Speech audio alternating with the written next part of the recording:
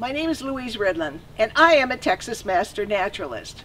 I'm a member of the Lost Pines chapter, which is in Bastrop and Caldwell counties. I'm standing in front of a bird blind in Bob Bryant Park in Bastrop, which was recently designed and built by the Bridge Maniacs, who are part of the Lost Pines Texas Master Naturalists.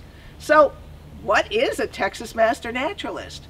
Is it someone who's a builder, a birder, a hiker, a nature nerd, one who enjoys the outdoors, one who studies plants, bugs, rocks, archaeology, shares their observations? Maybe it's someone who teaches, who does water quality testing, wildlife or weather monitoring, leads interpretive hikes, does photography, or organizes education projects. Well, yes, it's all of the above. There is no set mold, and many master naturalists wear several hats, but they do have some things in common. They're keen observers. They notice things others overlook. They are curious to learn more. They've maintained that childlike sense of wonder. They're enthusiastic.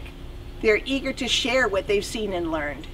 And their enthusiasm is contagious. They want to get more people involved. They are generous with their time and energy. They love to volunteer for projects, whether it's building structures, slogging through woods and waves, conducting surveys, researching, cataloging, teaching, promoting their understanding of the local ecosystem and how to conserve it. Texas Master Naturalists serve as an outreach arm of our sponsoring organizations, Texas Parks and Wildlife Department and Texas A&M AgriLife Extension.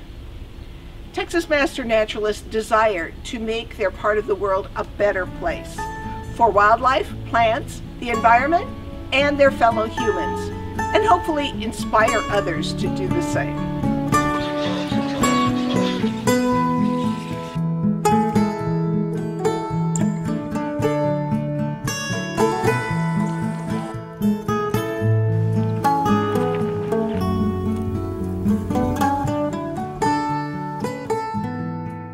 So if it's not an arrowhead, what is it? Spearhead. Oh, this is why we love human behavior.